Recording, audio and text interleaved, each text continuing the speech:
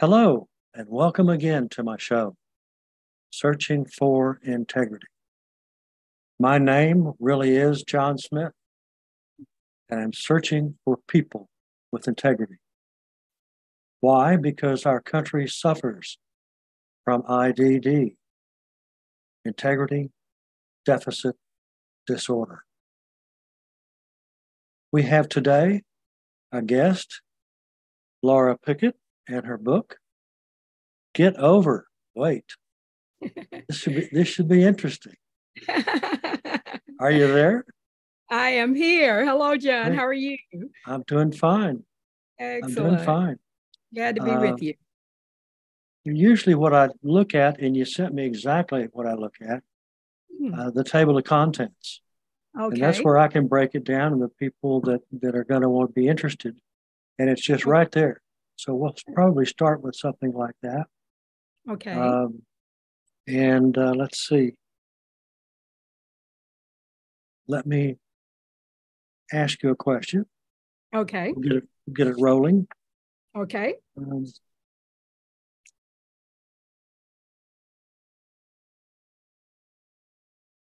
12 books, 12 chapters, 12, with 12 steps. 12 It's, steps. Aha. yeah, it's a few more chapters, but 12 steps. Okay. I missed that part. I got the introduction and I went through the introduction. Okay. Yeah. Um, that's not easy, is it, in terms of What? what you've done? Oh, no, it's not easy. It was not easy getting here. It was not easy going through the struggle to get this book out. It was not easy. It Yeah. was a real Yeah. test. Yeah, it was a real test. Well, let's start. Okay. How I got here. How are you there? Yes, that's the real story. So, Uh-huh. the interesting thing is I probably have dealt with my weight all of my life from childhood on up. But what had happened is I normally could, if I gained weight, I could lose weight. If I gained it, I could lose it. And that was not a challenge for me. But in 2005, some things began to happen and I began to gain weight and couldn't lose it. And it ended up being a 12-year struggle.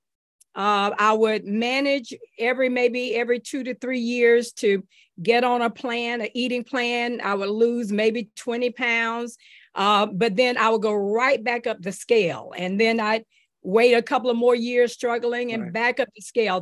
The challenge was for the first time in my life, I could not maintain it. And I could not seem, even at points, to follow a plan. The weight just wouldn't come off. And it was horrifying. I got to my highest weight ever in my entire life. I was wearing black clothes all the time, hiding from cameras. Didn't want anybody to really see me.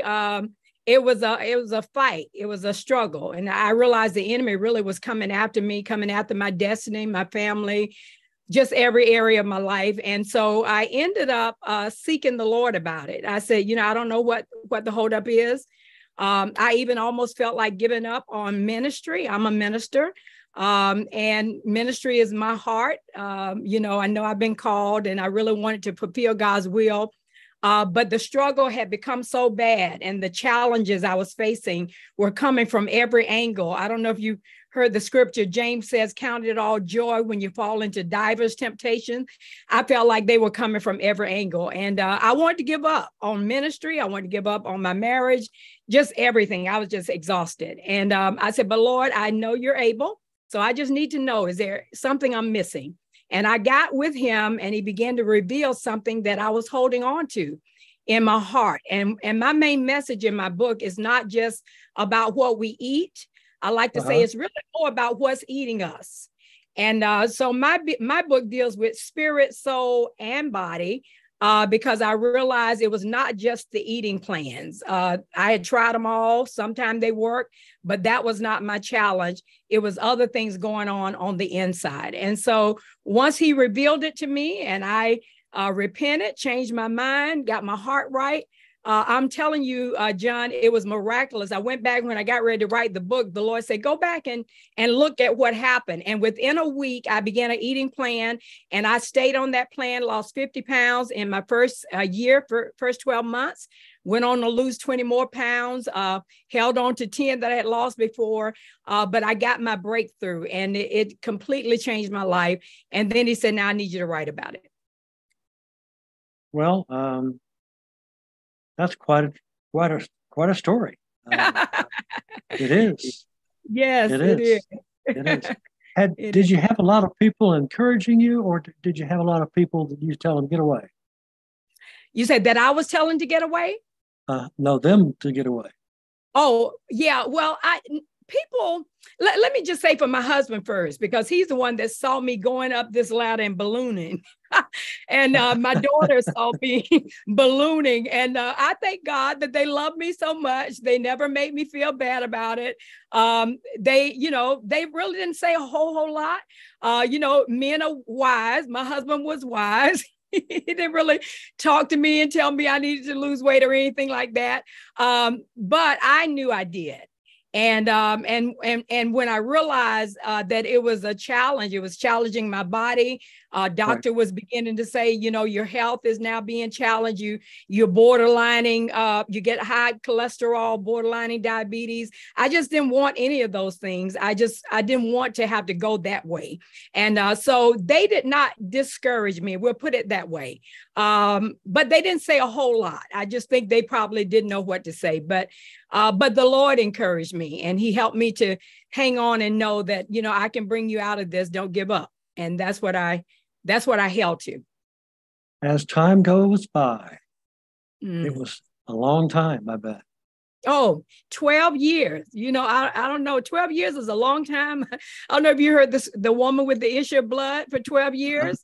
Uh-huh. It's a long time. And I think there's some completion. I believe in numbers, and I think there's some completion in that. 12 years it takes to graduate from high school. And I think that I graduated. And to be honest, I know now the Lord let me go through that struggle for that long so I could really feel what people were really being challenged with, and how challenging this can be, and how many areas of your life it can affect, and how discouraging it can be, and how you can want to give up on life and all of that. So he allowed me to go through it so that not just I could come out, but that I could write a book. I have a coaching program now where I can help others to come out, and so that they don't have to go through as many years as I did. So that's my heart's desire.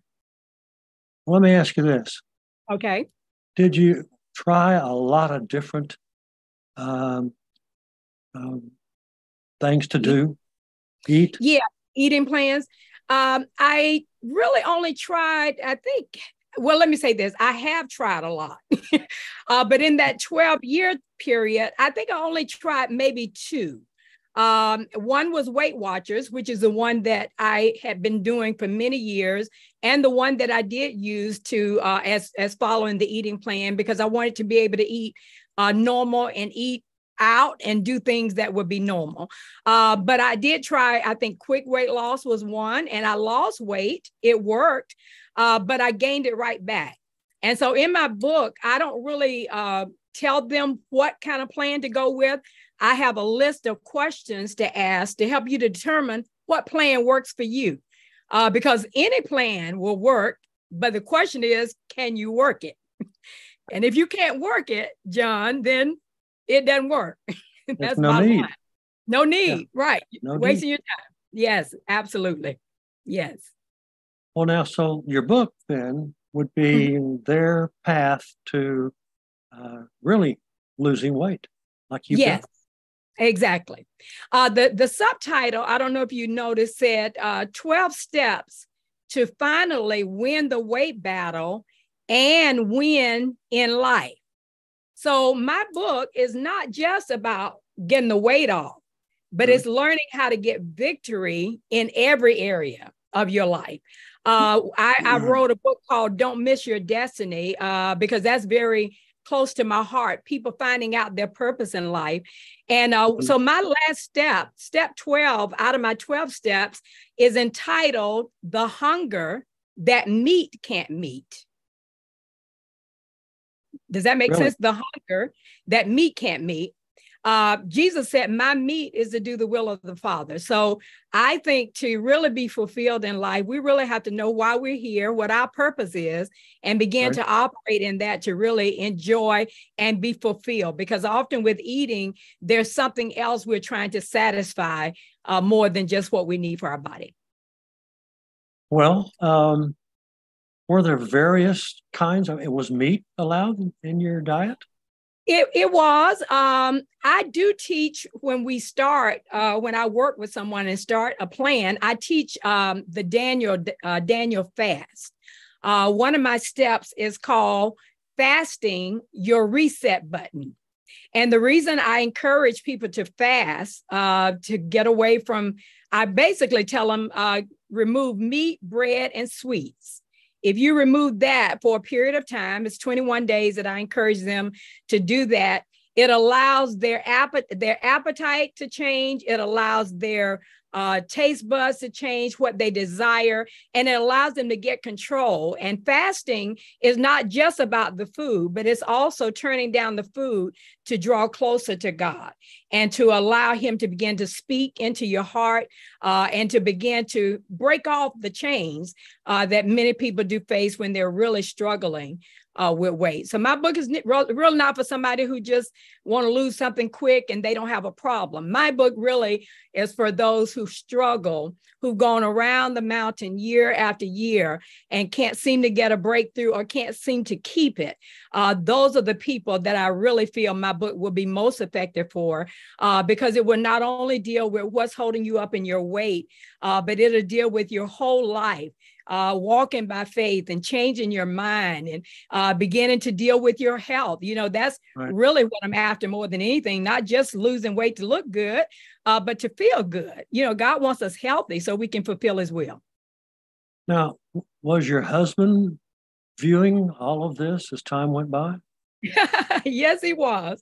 And so let me tell you the truth about my husband, Brother John. What he used to say to me, and it was a good revelation. He said to me, he said, "You're talking about losing weight, but I don't see anything. You're talking, I don't see anything." So, you know, one day when I really made up my mind and I was going through the struggle and I knew God had given me my breakthrough, I didn't even tell him that I was going to lose weight. I didn't tell him what I was doing. He knew I was leaving every Monday to go to Weight Watchers. He didn't know that much, but I never really talked to him about it, how much I'm going to lose. I'm going to get this done. I decided, no, we're not going to do that. We're just going to demonstrate. And I want you to know, I just kept going every Monday, kept going. And when I returned, sometimes he'll say, how'd it go? I said, everything went good. I didn't talk about it. But when I lost probably about 40 pounds, one day he said to me when I returned, he said, that's really working, huh?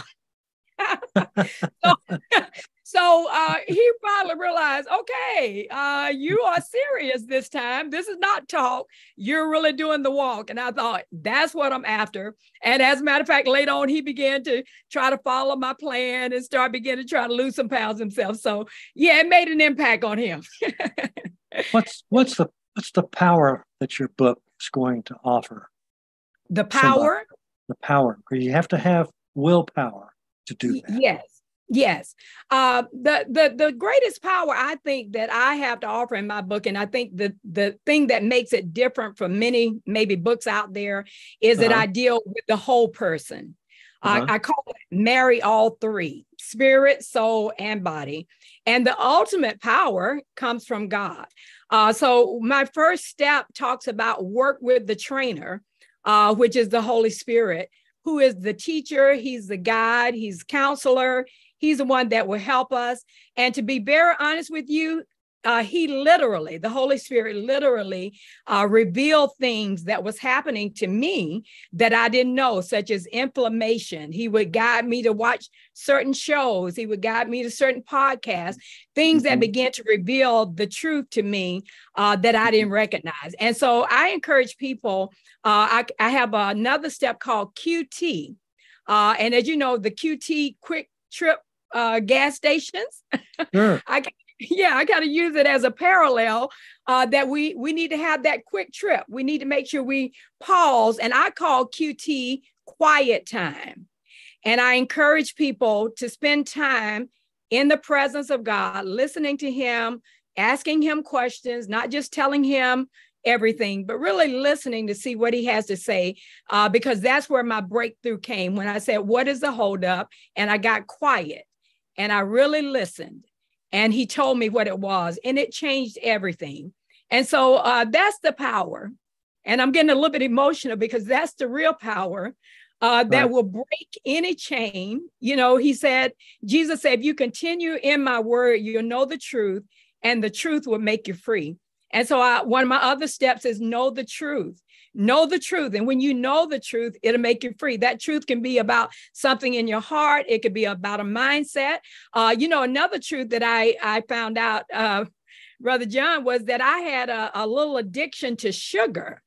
And that was a tremendous revelation. And I got that from spending that quiet time, and realized that eating cake on my birthday every year would send me down the wrong path.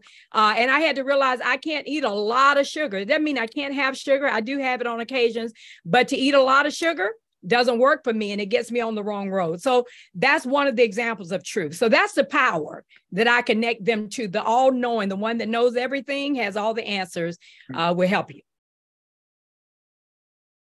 Certain people believe, and I'm one of those certain people. Okay. That if you want to get close to God, then you do so by meditating. Yes, absolutely. You have to have that. And in order for you to accomplish what you accomplished, you have to start and stick with meditating. Yes, absolutely. That's where success is. We know that. Meditate day and night. And it's I really deal with thought, our thought life. That's one of my other steps. I talk about your body is not the only thing that needs to change. So we need to reboot our thinking. And so meditating on the word and keeping that on your mind, and keeping positive things on your mind, that I can do this, that I can succeed, I can change. You know, we're not robots. We can change. And so that's one of the first things when people say, I can't do this and I can't stop this. I'm like, I understand that's how you feel, but you can change. And the key to really seeing the transformation is that there has to be a change in our mind. Right. Now, a lot of people will wonder, do you meditate for 5 minutes? Do you meditate for 5 hours? Which is ridiculous. But right. So 45 minutes? 30 minutes? Right. You know, I found it interesting, and that's as much time as you spend in your quiet time and thinking. But I also believe that that meditation, remember Joshua 1:8 said, meditate day and night. And, you know, when I teach, I said, that doesn't mean God want to sit down somewhere, meditating day and night. What I understand that to mean is that I keep the word on my mind. I keep where I'm headed on my mind. And when those thoughts come, as I face them, and as I'm sure your viewers have faced when they're trying to come out of a weight issue, or it could be challenges in a relationship or financial or whatever it is, the Bible says, as a man thinketh, so is he. So I have to keep my mind meditating on what did God say? What is the promise that he made? And no matter what it looks like, I have to cast down those imaginations and keep that word on my heart and on my mind. Okay. That's an outstanding description you just gave. A lot of people. Praise God. That's right, because they'll know it whenever but you have to stay with it. Yes, you do. Absolutely. You can't treat this like your first husband or first wife. You gotta keep treating. You can't not throw it away. Amen. Continue. That's the key to success. That's the key to victory. You got to continue. Amen. Yeah. Now, when other people, is it in your book, the meditating part? Well, I mentioned it under Joshua 1:8. I think it's in my QT quiet time part. And it's also in the part where I talk about your mind has to change. Because, Romans 12:2 talks about be transformed by the renewing of your mind. And Amplify say entire renewal of your mind. So I'm very aware that, we think one thing consciously, but we also have to be aware of what we think subconsciously. What are those deep rooted things that are on the inside of us, beliefs that we have, thoughts that we've dealt with all of our life. And so I teach it kind of throughout that I've just got to be mindful of my thoughts, and I got to think on good. I like to think of meditating more even in a general sense, that I have to keep my mind on what is good. And when that thought comes that I can't do it, I can't have it, I can't accomplish it, this is too hard, this is impossible, that I cast those down and I remember I can do all things, no weapon formed against me shall prosper, this too shall pass, whatever it is. Right. Yes. Was there a moment or 10 where you worked on your breakthrough? You said, was there what again? Either one big breakthrough or 10 or 12 or 15 breakthroughs. Oh, got you. Oh, probably, I never counted them, but probably 10 or 12. I was dealing with some challenges in my relationship with my husband. I had to work through that and work with him. I had to get myself right in my thinking. And then I had to share with him and I had to hear his side. And so that was a work through. I'm a minister. And so there are challenges that we were facing in ministry. I had to work through those. Then there were eating challenges that I was facing, getting my appetite. I had to work through that, work through exercise. And so, yes, I had to work through a lot of things. That's why it takes time. That's why it took me 12 months to get a 50 pounds off, a real breakthrough.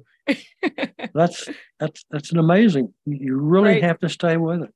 Yes, you do. Yes. Consistency is the key. Yes. Persisting. Right. Yes, absolutely. Well, I'm going to take a tip from you. And the tip is going to be, you got to stay with it. That's good. In terms of, because I view it from the standpoint of matching up and talking through and with my soul. Yes, that's good. And I'm looking at a possibility for me to do something that's going to require me, because I used to have a lot of time of meditation, but that just kind of did nothing to me. I didn't have a goal. This was 30, 40 years ago. Okay. But now I started up again. Okay. That's powerful. Yeah. Do you know that's another step in the book? I call it setting your GPS. And goal setting is so imperative. The Bible says without a vision, we perish. We throw off restraints.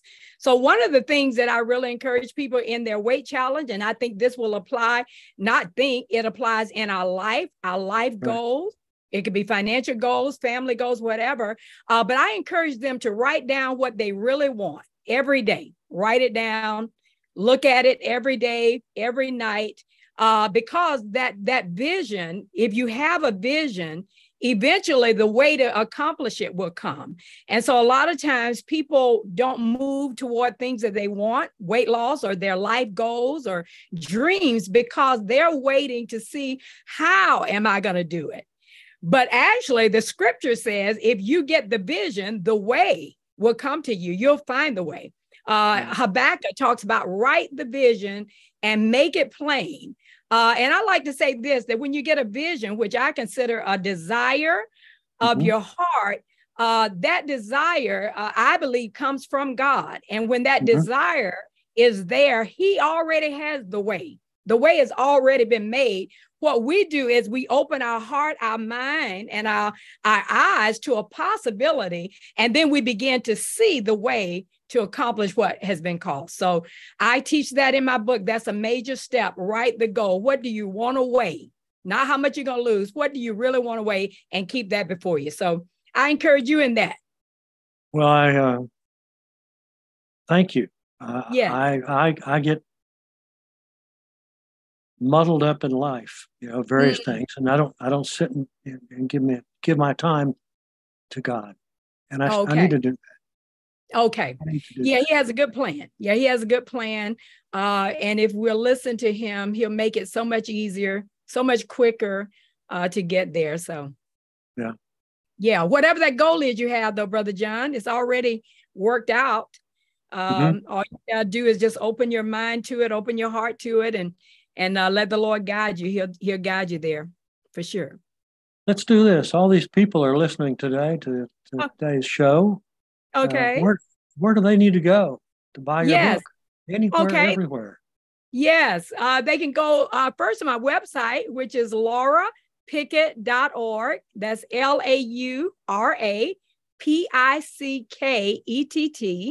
LauraPickett.org. The book is also on Amazon as an ebook. I do have it in paperback form like this. I also have a companion journal so that they can write and journal, because I believe that's very important, writing what you're hearing. I also have a section in there to write your goals, 3 little areas to write your goals, and then 3 areas to write your gratitude, what you're grateful for, so we can focus on what is good. And for your viewers today, I want to give them a free gift that if they are interested in my Get Overweight coaching program, so I can guide them through, I want to give them a free 45-minute breakthrough session. And they can go to my website, laurapickett.org. On my front page under featured products, they'll see it. It's no cost to them. But if they're interested in getting a breakthrough, I would love to speak with them. That's outstanding. Bless you. That's a military word, outstanding. I love it. I love it. Now, I need to close up our session here for a little bit. I've really enjoyed it. Oh, thank you. I enjoyed being with you. Glad you told my audience where they can find it, and they've heard your voice, and I think that probably also help motivate it. Excellent. And tuning in to Searching for Integrity is how they get a lot of information, and they just got it. Excellent. Excellent. So I want to say to my own, as I said, I want to thank you for being here, and thank you. you are as genuine as you can get. Thank you. Yes, and that's special. Praise and God. accomplishing what you're doing. Thank you so much. Appreciate it. I want to say goodbye and thank you. All right. So long. Amen. And happy trails. All right. Same to you. All. Until we meet again.